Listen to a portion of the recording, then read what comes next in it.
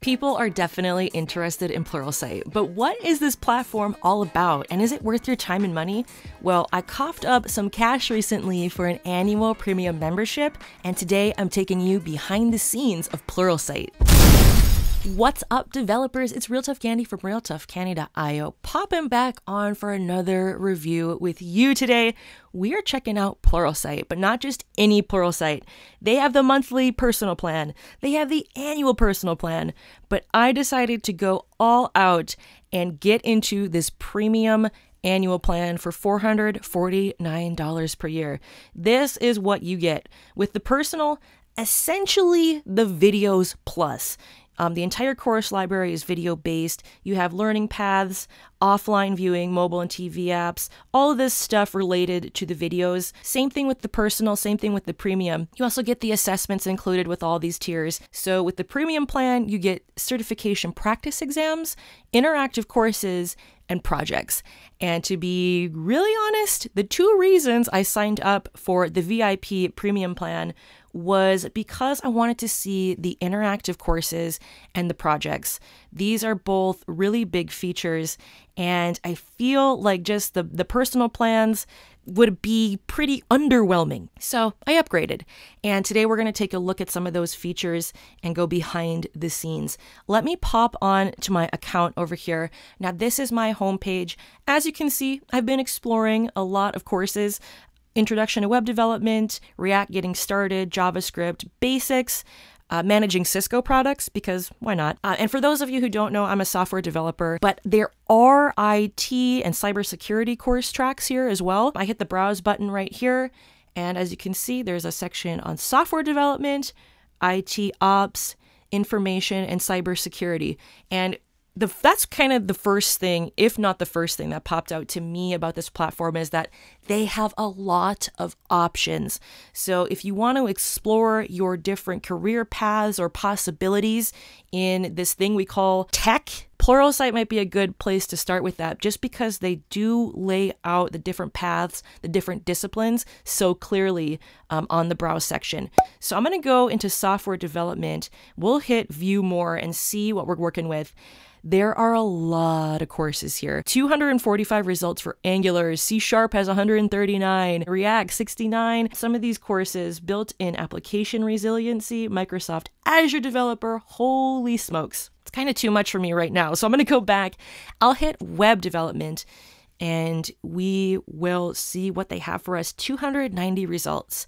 Now, the top result here is called Introduction to Web Development. Good choice if you're just starting out in web development. We'll click on this. As you can see, though, before I do, there are reviews that students gave to each of these courses. Now, strangely, I can't click or read the reviews. I can just see the star ratings and how many people left a review.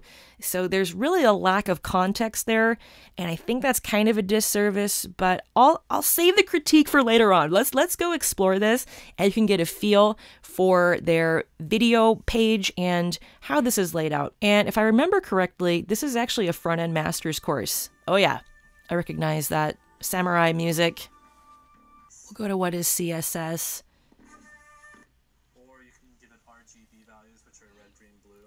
And so it's a live lecture format, but to be clear, front-end masters do not produce all the videos in here. And so how this works is these are independent contractors from my understanding.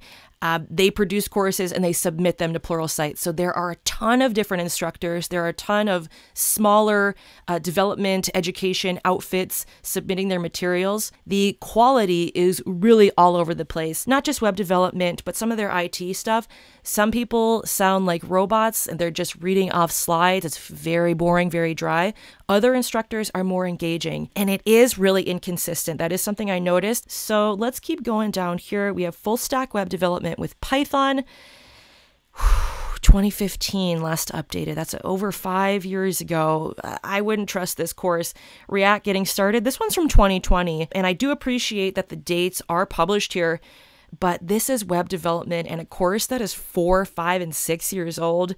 No doubt you're going to run into some roadblocks when it comes to developing, when it comes to setting up your local environment, working on projects, even getting the simple stuff to work. Now, for example, front-end web development, get started. by Joe Eames.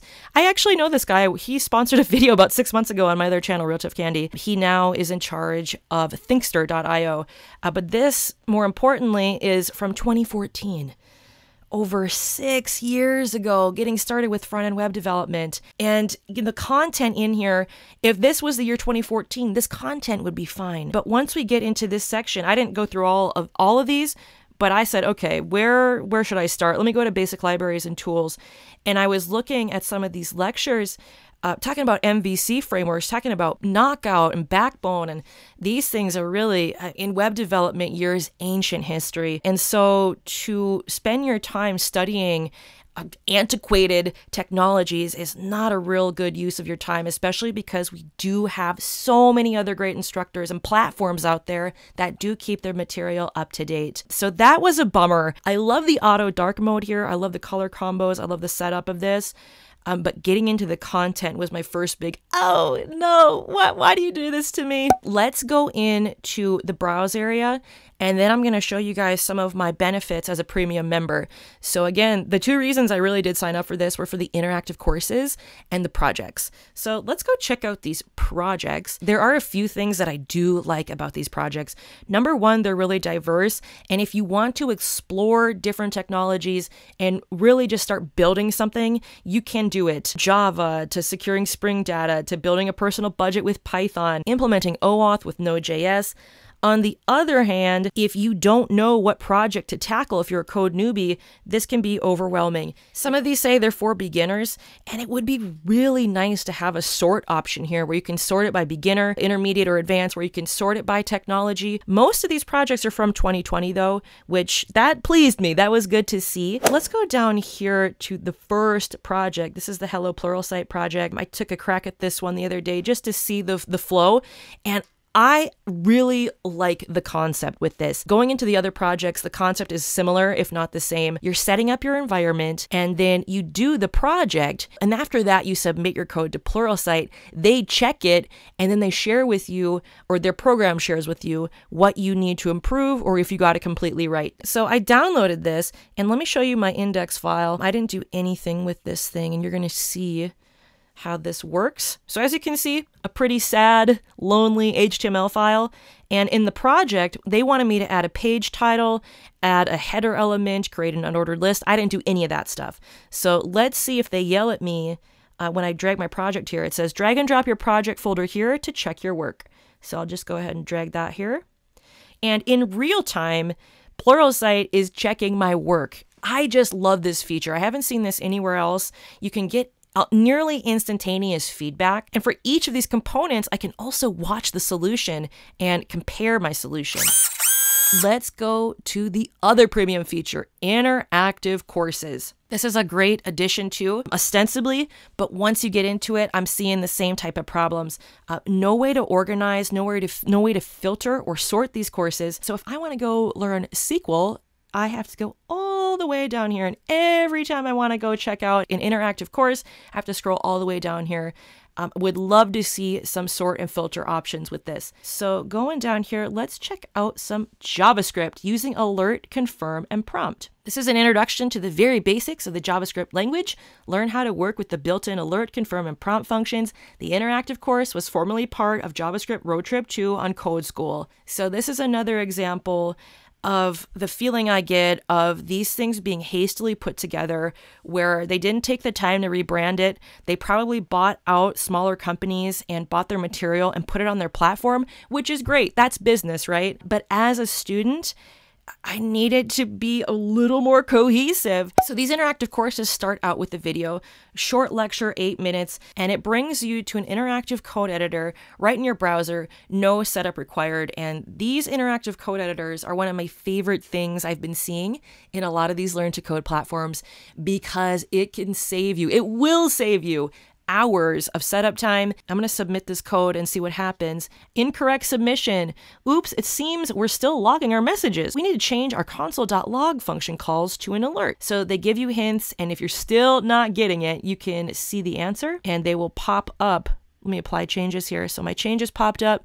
I submit, and now I got it right. And that's the gist of the interactive videos. So here is what I do like about Pluralsight. Number one, I like the concept of the project workflow. I really like that whatever project you take, you're working with Git, you're getting that organization going.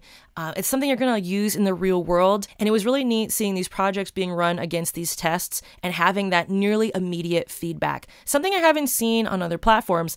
I also like some of the more intermediate course topics and their certification prep offerings. Now, that's something I really didn't get into in this review, but as you can see, there are a lot of options here, maybe some stuff you've never heard of. So this can be a good platform to start exploring, maybe just, test the waters. Here is what I don't really like about this platform. Number one, these courses need updating, especially web development. Having a web dev course that's 6 years old it's not good. It's just not good. I also think they need to pay more attention to detail, better organization. I feel like a lot of the material and a lot of the features were hastily thrown together. Filtering options, basic filtering options would be a huge upgrade. The instructor quality varies. A lot of the instructors are very obviously reading from a slide. Some instructors do sound pretty robotic, so it does become a little impersonal. From what I saw, the student discussions are on Discuss on a different window. There's no integrated Q&A in the videos like Udemy. You can just hit a tab and there's a huge Q&A section. For what I'm paying, again, for the price point, I want to see a better community section. And that brings me to my final point. I don't like this price point. I think it's too expensive for what I got, especially because of the issues I mentioned earlier. I'm just not seeing where the value is with that. All in all, I think Pluralsight is just okay. It's not on my list of top tier go-to platforms. That goes for both their personal plans and their premium plan. If you can get your work to pay for a premium plan, or if your library offers it for free or whatever, it might be worth it for some of the projects. Otherwise, I would stick with their free trial and then move on to the next platform. But again, they do have the free trial for all these plans. So explore it. Maybe there is something you do like. And if you sign up for the premium, you still get like 7 or 10 days of premium. And you can check out those projects. I think the project workflow is one of the strongest suits of the premium plan. Maybe by next year at this time, I will be able to revise my review. That would be awesome. That'd be super cool because I think Pluralsight does have a lot of good features. It's just, the negative ones overshadow the good ones. Thanks for watching, and I'll see you in the next video.